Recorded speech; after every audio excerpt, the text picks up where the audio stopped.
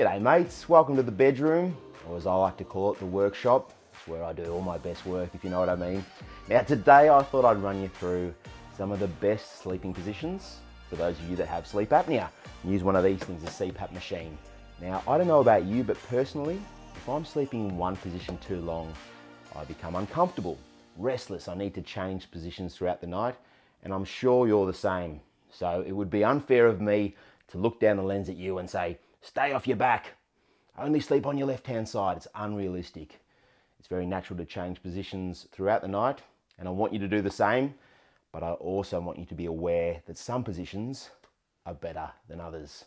All right, let's go through them. So we've got sleeping on your back, we call that supine, left, right, and on your stomach. And obviously there's different variations of those sleeping positions, but they're the ones we'll discuss today, starting with supine sleeping, when you're sleeping on your back. Now, unfortunately, this is the worst sleeping position for those of you with sleep apnea. And the reason being, when we lie down flat, what happens? We have the full weight of gravity, our jaw pushing backwards, our tongue falling back into our throat. So the airway, which is already restricted, has the full weight of gravity just pushing everything back. Our neck, if we've got a big neck, all that tissue, that fat tissue is just compressing everything there. Now I'm fully aware that for some of you, sleeping on your back is your only option. So I'm going to give you some tips on how you can do it right. Now many of you have heard before that you need to elevate your head when you're sleeping on your back. And most of you will go out and buy a bigger pillow, a nice big firm pillow. That's not right. So if we have a nice big pillow like this one here, and we're lying flat on our back, our body's flat, but this big pillow, all it does is push our head up forward and compress our airway, making it harder to breathe. It's squishing everything in. What we need to do is get a gentle elevation, all right, like this. And there's a few ways you can do it. Many of you use this sort of thing. It's a wedge pillow. Now what I like to do, even this here, I feel like it still makes my neck come in like that. So I get another pillow. That's much better.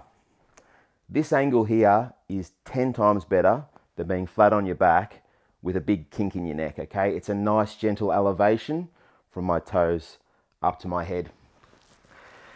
Now another option you can do, I got this from Clark Rubber. It was $60 on special. It's just like a foam camping mattress. What you can do is this. I just bend it down, lift up the mattress. Like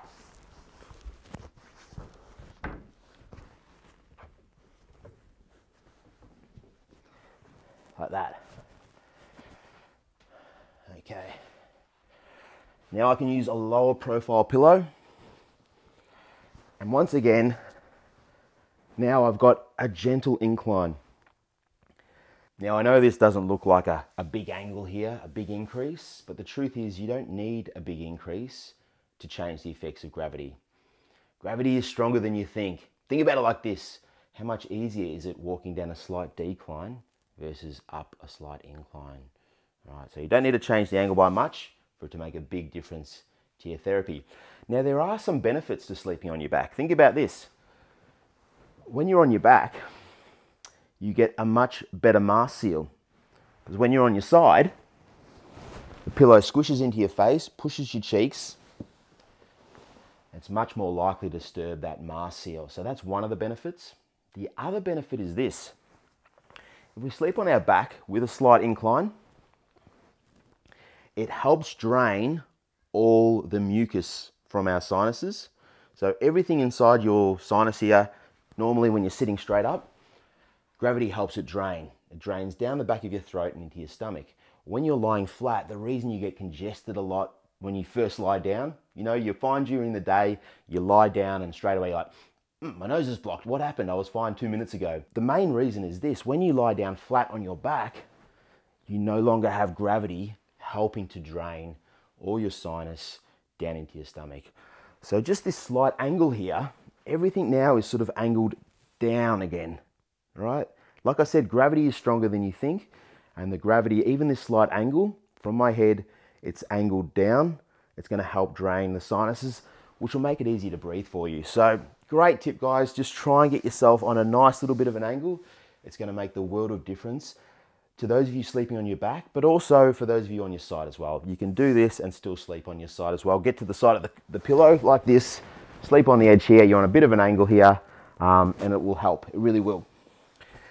All right, moving on. Sleeping on your side, left versus right. The one thing I'll tell you straight up, if you're someone who has GERD, acid reflux, heartburn, that sort of thing, you want to avoid sleeping on your right-hand side as much as you can. So sleep on your left-hand side. When it comes to apnea control, I've read studies that say sleeping on your left is better. I've read some studies that say sleeping on your right is better. My advice to you is just do what's comfortable, okay?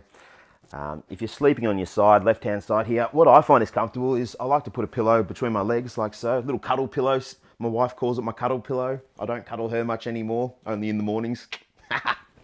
So just put a pillow like this between your legs.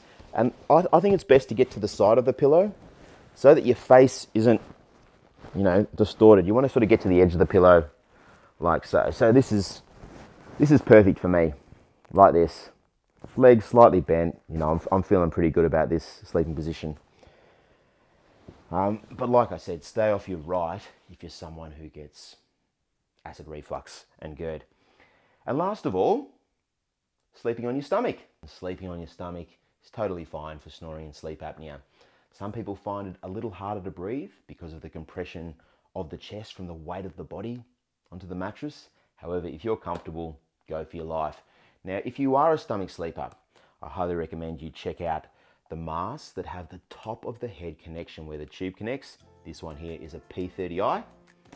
We've also got an N30i here, very similar, but the cradle instead of the pillow. And ResMed also make the F30i, which is the full face mask. Thanks for watching, guys. I hope you enjoyed the video. If you did, make sure you hit the thumbs up, subscribe to the channel. As always, sleep well, whatever position you're in. Look after your mates, and I'll see you soon. Bye. G'day mates, this video is sponsored by SleepHQ. Upload, review and share your detailed CPAP reports with anyone from anywhere. Visit sleephq.com and join our free community today.